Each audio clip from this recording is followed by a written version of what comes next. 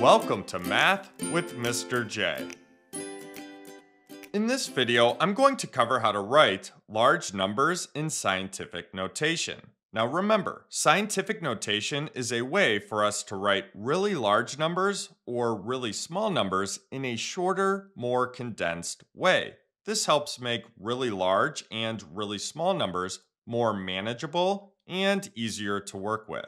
For example, we have this really large number right here. This number goes to the trillions, and this is actually the number of miles light travels in 1 year. This is what we call a light year, which a light year is, again, the distance light travels in 1 year. Light years are used to measure very far distances in space.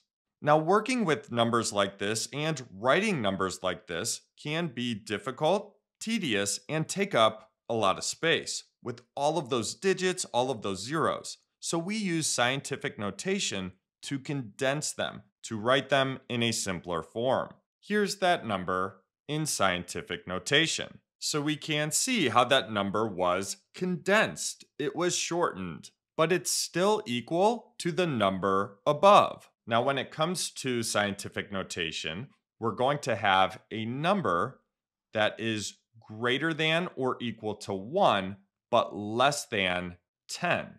And we're going to multiply that by a power of 10.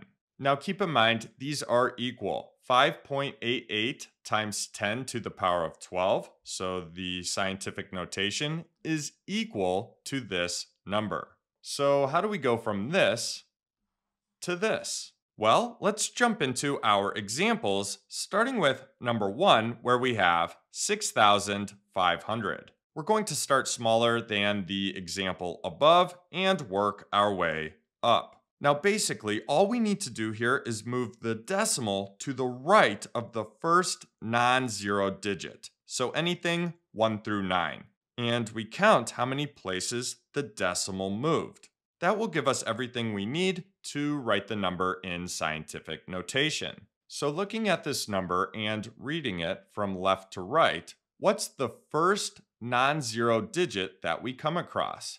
Well, this 6 right here. So we need the decimal to the right of that. So right here in between the 6 and the 5. So let's move the decimal there. And the decimal comes after the ones place, to the right of the ones place. Basically, just put it after a whole number. So right here. And we need to move it once, twice, 3 times. So the decimal is going to go right here. So what we do, we write 6.5. Now we need to leave any zeros to the right off. We don't need those. We are condensing this number. And then we need to multiply this by a power of 10. Now we need an exponent. And our exponent is going to be how many places the decimal moved. And that was 3. So we need an exponent of 3 here.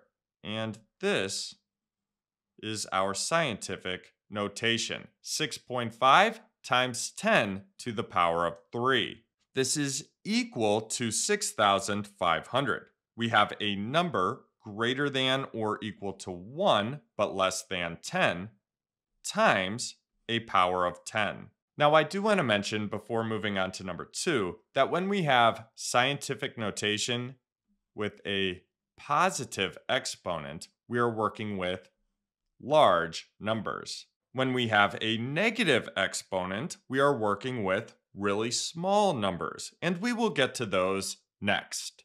Let's move on to number 2, where we have 19 million. So we need to start by moving the decimal to the right of the first non-zero digit. So looking from left to right here, our first non-zero digit is this 1. So we need to move the decimal right here in between the 1 and the 9. The decimal goes right here, and we need to move it once, twice, 3 times, 4 times, 5 times, 6 times, 7 times. Now we can write this in scientific notation. So we write 1.9 and we leave all of the zeros to the right off, times, and now we need our power of 10. So how many places did the decimal move? Well, 7. So that is our exponent. And this is our scientific notation for number 2. 1.9 times 10 to the power of 7. Moving on to number 3, let's write this number in scientific notation. So we need to find that first non-zero digit, which that's going to be this 7 right here. And we need the decimal to the right of that. So in between the 7 and the 0. The decimal goes right here. And now let's move it. So we have once, twice, 3 times, 4, 5, 6, 7, 8, 9, and 10. So we need to write this as 7.082, and then we can leave all of those zeros to the right off, times our power of 10, which is going to be 10 to the power of 10 since we moved that decimal 10 times. And this is our scientific notation. 7.082 times 10 to the power of 10. Lastly, let's move on to number 4. So let's find that first non-zero digit, which is going to be this 4 right here, and we need to move the decimal to the right of that. The decimal goes right here after the ones place, after the whole number, and now let's move it. And since we have a lot of zeros here, one thing we can do is move the decimal in groups of 3. We don't have to do it this way, but I at least wanted to show this. It can be helpful and quicker when working with numbers with a lot of zeros. For example, 3, 6, 9, 12, 13, and 14. So we can write this as 4, and then we leave all of those zeros to the right off, and we just have a 4 here, a whole number. We don't have any decimal digits to include. We just have zeros to the right, so this is fine. Times 10 to the power of 14. And this is our scientific notation. So there you have it. There's how to write large numbers in scientific notation. Next, we'll take a look at writing small numbers in scientific notation. I hope that helped. Thanks so much for watching. Until next time, peace.